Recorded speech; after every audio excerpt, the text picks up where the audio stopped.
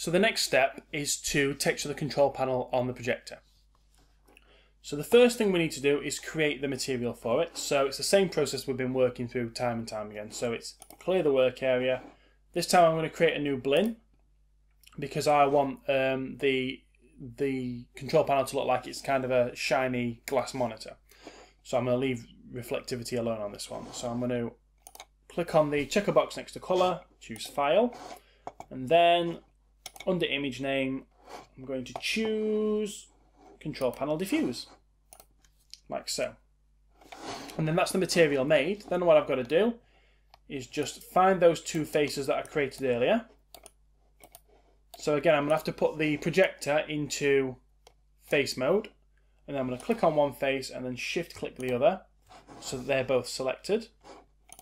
And then I can right click.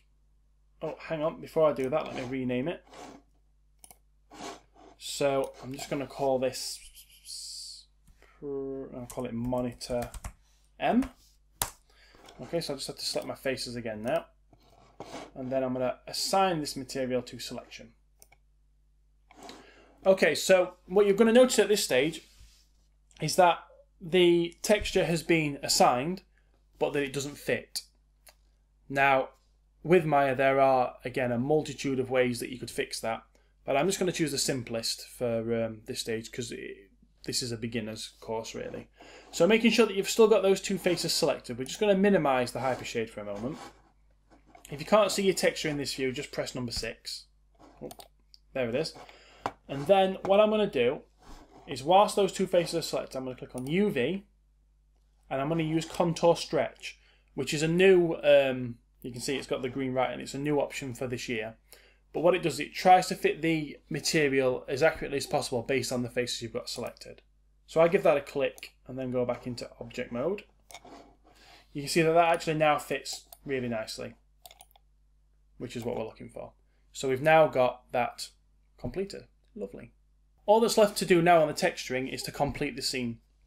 You've no doubt noticed that there are a lot of other texture files within the source images folder that you've downloaded. So what you need to do now is just create those materials and assign them to the right materials. You will need to tile the material for the wall, but you'll only need to do that, I think it's on the U direction, not on the V, or vice versa.